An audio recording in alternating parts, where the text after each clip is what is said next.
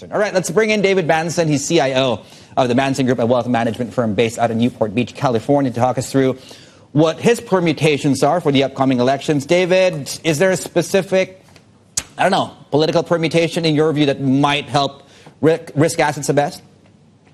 Well, I think people have to divide it into two different silos. There's the sort of volatility play around the immediate election results or lack of results. A lot of uncertainty, a lot of people that have been going long vol. And I think that you're going to have some kind of unwinding of trades one way or the other in the days ahead. Now, that is a separate matter from where we end up once we know results. What does the Senate look like? What does the presidential race look like? And then, of course, the margins that went along with both of those races. I think that's going to have a lot to do with what policy initiatives are able to get enforced or not enforced. So that then, David, takes us into the next question. Tell us this. What fundamentally changes under Biden, and what may change under Trump 2.0? I think let's start with the second one. Under Trump 2.0, I think he's going to have very different personnel. I'm very close to some of the people in the economic team there. I don't think all of them are coming back. I think you're going to have a lot of new people. Therefore, potential for a new agenda to some degree. That's going to bring in some different uncertainty. As far as with President Biden, I really think the biggest question mark with the President Biden will be answered once he starts naming cabinet appointments. And that question is he going to feel the need to cater to the far left, or is he going to try to play it some more like a centrist, put on some perhaps more familiar neo-Keynesian faces in his economics and commerce department? I don't know what to expect there, but I think that level of regulation in financials, energy, that's going to be a big factor that markets are going to want answers.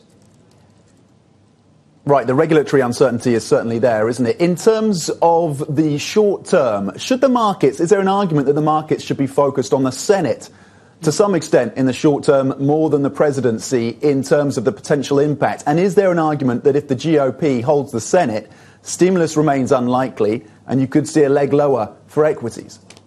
No, I definitely don't agree with that. You're getting stimulus no matter what. But I totally agree with the first statement, which is that the Senate is a more market-sensitive reality than the presidential outcome. Whether you get Biden or Trump, you're going to get a big fiscal stimulus package. Really, I think the question becomes, and you can argue there's pros and cons around each side of that. With Biden, you might get more regulatory pressure, but with Trump, you're going to get the ongoing Trumpian uncertainties that his presidency has represented. The biggest outcome that could benefit markets is if the Republicans hold the Senate, then you really don't have to care as much from an investing standpoint about the White House outcome. I think at that point, some of the tail risk is off the table. Corporate taxes are not going to go higher. Capital gain taxes are not going to go higher if the Republicans hold the Senate. It's going to be very close. It's going to come down to 2, maybe 3 races. But I agree that's the bigger market question mark going into Election Day. David, how would you look to adjust your portfolio in the event of a disputed result? We really believe that you can't do anything, that hedges are going to be way too expensive and they're going to end up being suckers trades. The VIX is so inverted right now. All the money is on the 1-month protection, far cheaper than 3 months of protection. There's just simply nothing you can do. I believe that you're going to have to bear with the uncertainty. There's absolutely no scenario by which it doesn't get resolved. It can take a couple weeks. God forbid it takes even longer. I don't think it'll take that long, but markets are going to have to kind of fiddle through it a little bit. Investors will do the same.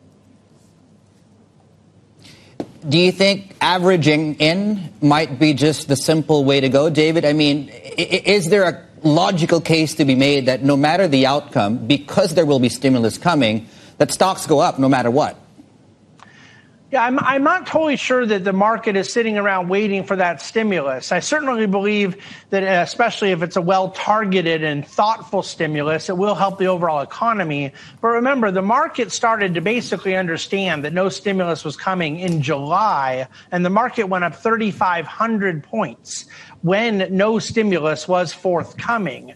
The reality is that markets will go higher because the economy is going to recover, a vaccine is going to come, these lockdowns are going to end, and whether that's in Q4, Q1, we know that there's this path ahead for resumption of economic activity, and that the industrial production and manufacturing side of the economy, business investment, is going to be picking up as well.